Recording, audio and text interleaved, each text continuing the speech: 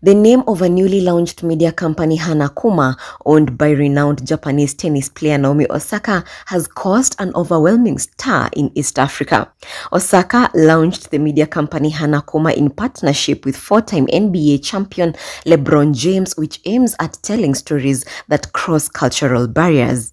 HANA KUMA, according to Osaka, means flower bear in Japanese, and while that sounds cute and well thought, it has a completely different meaning in Swahili language that is anything but. On Google Translate, the word Hana means doesn't in Swahili, and the word Kuma means a female genitalia, a meaning that does not concur with the intended purpose of the company.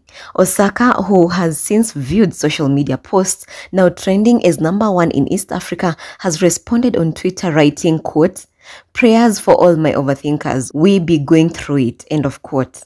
Critics have responded to her post asking if she will change the name since Swahili was passed as an official language by the East African Legislative Assembly.